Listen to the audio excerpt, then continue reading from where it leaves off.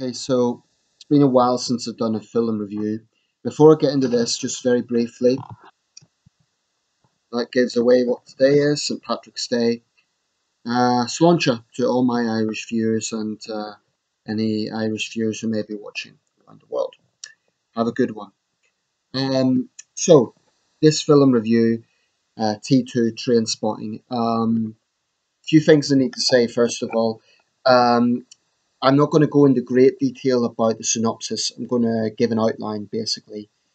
I'm going to also give a brief rundown for anyone who isn't familiar with the first film, but also part of this will be, perhaps more of the for the understanding of those who have already seen the first film. So try and organize it that way.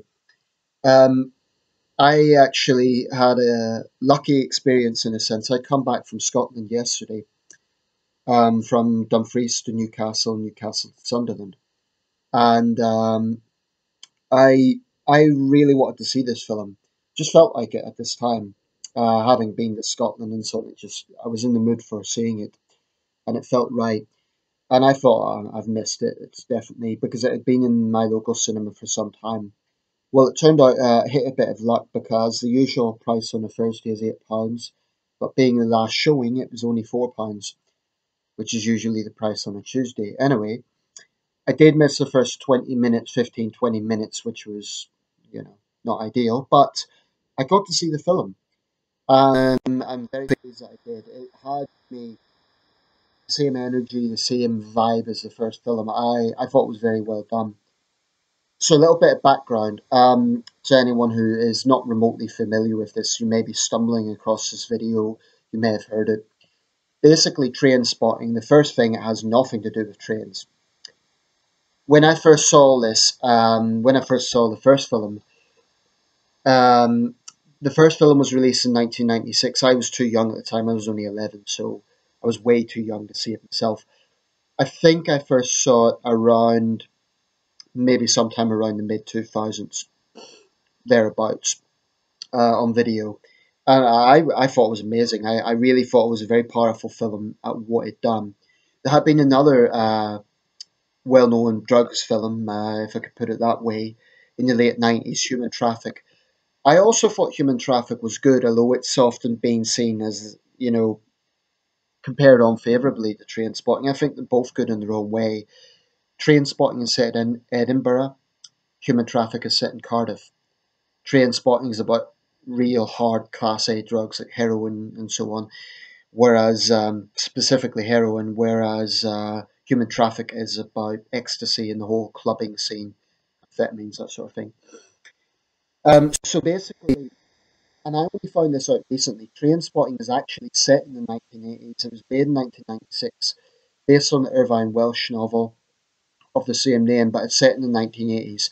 And it's sort of looking at a Thatcherite Britain. Irvine Welsh is quite a political figure. He's pretty left wing, and I think it's fair to say his politics are well to the left.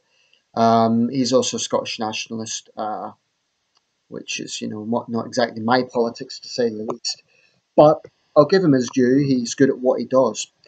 Um, and the thing about train spotting is it's this look into a life of Edinburgh that not everyone really thinks about. Um, in fact, Edinburgh has just as many rough spots as Glasgow. Sometimes, because Edinburgh is such a touristy city, there's this kind of stereotype we think of. I don't know, guess shortbread and kilts and tartan, and there's kind of this cheery, touristy Edinburgh, and that is there for sure. But there is another side to Edinburgh, and it's the thing is in Britain, Glasgow is always seen as a big, rough city, and what train spotting done in a sense was put Edinburgh on the map for something other than um, the nice tourist image of Scotland. That was very interesting. I mean, Edinburgh is one of the most filmed cities in Britain, I'd say, outside London. Liverpool, and Glasgow are among the most sort of filmed cities. Um, But Edinburgh is very important. It's very integral to the story because a lot of the dialects that are used, a lot of the cultural aspects that are brought up in the film and in the book. I haven't read the book, I have to say, but from what I understand, it's quite loyal. The film is quite loyal to the book. So both films were directed by Danny Boyle. Um, I'm going to focus more on the second film because that is what the review is about, but it is necessary, I guess, to discuss a little bit about the first one. So basically, it's about four young drug addicts. Three young drug addicts and a slightly older associate who's just a violent thug, basically. Um, and it isn't a preachy film in the sense it doesn't say, don't do drugs, kids, drugs are bad. It's more coming from their point of view, and that's what makes it so interesting. Um, There's some very famous scenes in the first film. The character Mark Renton, played by Ewan McGregor, who's one of Scotland's best known actors, indeed one of Britain's best known actors, famously coming out of the toilet bowl. It's not an easygoing film. There are scenes that are hard to watch because of the subject matter. One particularly disturbing scene in the first film is when um, the character Sick Boy, they are so gone out on drugs that he abandons his young baby daughter, and she dies, and that just messes them up completely. Because the character Mark Renton then gets these images of a baby climbing across the roof and its head turning, and I think the influence that Trainspotting had on British culture was immense. It was a very powerful film in that sense because it tapped into, as Robert Carlyle said, it tapped into that whole culture in the late 90s. New Labour was coming in, and British films were really becoming a big thing at the time. Um, Actually, I would argue the 90s was a great time for British films. Four Weddings and a Funeral. There was a lot of big British films at the time. But those four central characters are played by Ewan McGregor, Johnny V. Miller, who's actually English but plays a great Scot in my opinion, Ewan Bremner, and Robert Carlyle. Ewan Bremner, for any film buffs, if you look at the film Naked with David Thewlis, Thewlis, I think it's pronounced, yeah, of Harry Potter fame, he was in a film called Naked, a drama about a rapist. Ewan Bremner makes a very brief appearance in that. Um, Robert Carlyle, of course, very well established actor, the full Monty. He often gets dark roles. Well, so these three characters, Renton, Sick Boy, and Spud, are kind of drug addicts. If there is a main character, it would probably be Renton. He is, because his voiceover, you can hear at the start, choose life, choose a fucking big television, choose DIY, and it's this whole lineup of, it's sort of almost satirical. It's almost that's my perception of it. It's almost mocking modern life in a sense, and it's not a justification of drug use, but I guess it's saying that this is escape from the modern world. That's my interpretation of it. I might be wrong. Um, so basically, in the last film, it finishes up with this character Renton taking the money that they kind of accumulated together. So in a sense, he betrays his friends, and it kind of finishes off. He felt sorry for Spud because he never hurt anyone. So Spud is sort of the innocent character, the character you kind of feel sorry for. Now, there's a lot of the characters in the first film come into the second. In the first film, there's a teenage girl, um, who played by Kelly MacDonald, and Renton has a relationship with her without realizing her age, and he's very on edge about that. Now, in the second film, bear in mind 2017, it's in real time, so we're talking 21 years later. They're all now in the 40s. Um, in the case of Spud, not much has changed, still a heroin addict, but he's the polar opposite of the character of Begbie. Spud is good natured, but fragile. Um, Begbie himself is not a drug user. This is the character played by Robert Carlyle, but he is a violent thug and a bit of a psychopath. And in this second part, basically he's been released from prison after serving a considerable time for his various violent antics. Um, And basically, he is hell bent on revenge on Renton because he sees Renton as betraying him. Um, Sick Boy also sees Renton as betraying him, but they have a friendship going way back. Now, this second film is based on the novel Porno. And the whole idea of that is that Sick Boy and Renton want to open up this strip joint, basically. But they need permission from Hollywood, so they masquerade it as being a cultural thing, because obviously they're not going to get money from the Scottish Parliament to do, a porno. There's another character who I would argue is really the fifth character in this. She's pretty important. There's no Wikipedia article on her, but if I just get her name up, um, Angela Nedjelkova as Veronica. She plays the Bulgarian girlfriend girlfriend in loose terms of Sick Boy, and she plays a pretty important role in this. I would argue as important as Kelly MacDonald in the first film, um, and basically she plays this kind of sane role. She's not a drug user herself, but she's kind of and I think she is supposed to show the human side. There's these four guys, three of them have drug problems, one of them's a psychopath. I think she's meant to show the kind of connection to human society, something like that. Um, Interestingly, the character played by Kelly MacDonald, like I say, she was a teenager in the first film. She's now a lawyer. In this one, it's kind of cruel irony that she's having to bail Renton out. Diane, her character's name is. Irvine Welsh himself makes a brief appearance as Mickey Forrester, who's kind of a dodgy gangster type figure.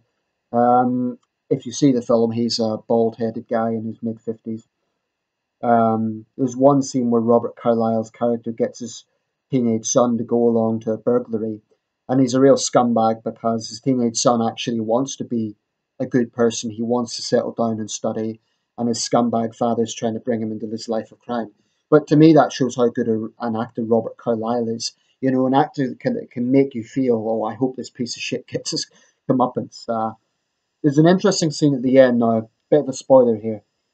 He actually goes back to the house, and you think he's going to like beat up his wife and teenage son or something like that. But he actually, I don't know if he apologizes, but he actually says, "Well done to his son for doing well, and to be a better man than him." So it's a very interesting film. There's a lot of flashbacks, but not done in a way that ruins the traction of the film. I find some films that go into flashbacks can ruin the traction because it's just constantly hopping back and forth. With this, Danny Boyle is a genius director. I believe he is the greatest living British director. Um, it doesn't ruin the traction of the film. So very brief, glimmering flashbacks to the first film. It's really well done, very nostalgic, and all round, I would say it's worth checking out. It's if you're a sensitive person, it's not the sort of film you want to watch. It is heavy going in certain scenes, as you would expect, but there's also funny scenes. I think Scots humour and Irish humour have some similarities in the sense that there's a dark humour there, gallows humour almost. Trainspotting very much taps into that. So I'll round it up there. There is one last thing I want to just point out. Being from Northern Ireland, I find this very interesting. There's one scene where Renton and Sick Boy they're common thieves basically, and they go into this kind of lodge, this kind of out of town pub, and it's full of unionists. Now, whether they're Ulster unionists or Scottish unionists, I'm not sure, but certainly you get the impression they're Ulster unionist type people because there's a big portrait of King Billy, there's portraits of the Queen all over the place. Really, um, rural Britannia sort of place. And Irvine Welsh coming from his politics, obviously, you could see where this is going. So they end up, just stealing all the credit cards and all. But then the doorman stops him and says, "All right, lads, you're going to give us a song." And it's a really funny scene, actually. Renton has to get up and he's shitting himself. All these hard prods, standing there expecting something and thinking, who the fuck are these guys? And then suddenly he makes up the song about the Battle of the Boyne. And it's a really ultra sectarian song. And then there were all the Catholics were dead, and then they start, getting really into it. I think it's Irvine Welsh's way of taking the piss out of unionists. But I have to admit, it is a very funny scene. It's just well done. They end up, escaping with their lives. Excuse me, I have a bit of a cold. Um, and that's it. So summed up, I would say this film is well worth watching. It's a very funny finale because uh, you see a lot of allusions to the first film, but what I would say is don't assume that it's more slow paced because the actors are now older; they're in their 40s. If anything, this has even more energy than the first film. Um, I think it's well done, and it's I'm very pleased to watch it. I don't particularly agree with all of Irvine Welsh's politics. And I actually hate drugs myself. But don't think of it so much as a drugs film. It is that, but don't think of it so much as that. Think of it also as a cultural film, because it is just as much that. It's had a huge influence on modern Scottish culture, and I would argue modern United Kingdom culture. Excuse me, these things have been slipping off all day. So check it out, T2 Trainspotting. If you haven't seen the first film and you have access to it, I would recommend the first film first. It's not absolutely necessary to see it, but it helps. Um, Thanks for watching. Check it out. And like the first film, great soundtrack.